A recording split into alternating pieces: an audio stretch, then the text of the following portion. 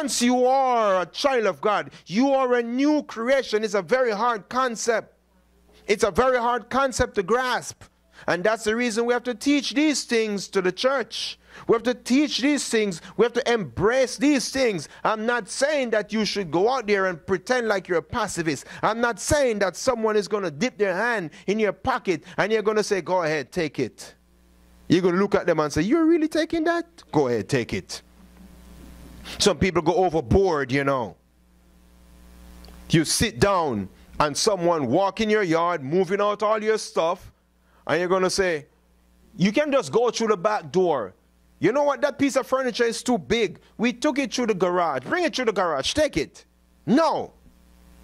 That's frivolous things. Frivolous. Two wrongs don't make a right in terms of this scenario right here that we're talking about.